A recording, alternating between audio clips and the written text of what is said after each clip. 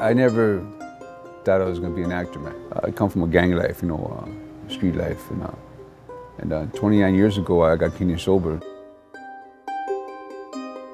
I needed something to fill that void. I've always liked the movies, and so I went to all the proper channels. I did theater. I did 20 stage productions before I did my first TV show. I told my agent, let me be Emilio Rivera, you know, and there's nobody out there like that, you know, at least that plays them right. And I went with it, man, you know, and it worked out, you know. The people started seeing some realism because it was real. And to create Marcus Alvarez is, you know what, man, is he's Emilio Rivera, you know, 29 years ago, you know, except Emilio Rivera was more of a hothead. Marcus Alvarez is more like a calm and collective, you know, very smart cat. I've lived like 8 lives, man, you dig?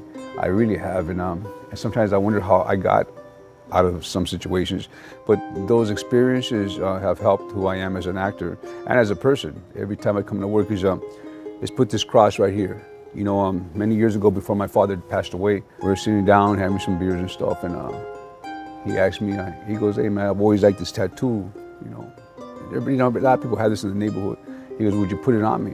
You know, and I said, of course, you know. So I, you know, got the thread and, you know, tattooed it on his hand. Came out really cool, man. So I do this for my father in homage to my father. And not only on Marcus Alvarez, you know, but anytime I play a character like this, you know, from the streets, it would always be on my hand in homage to my father, man. It's a good memory, man, you know.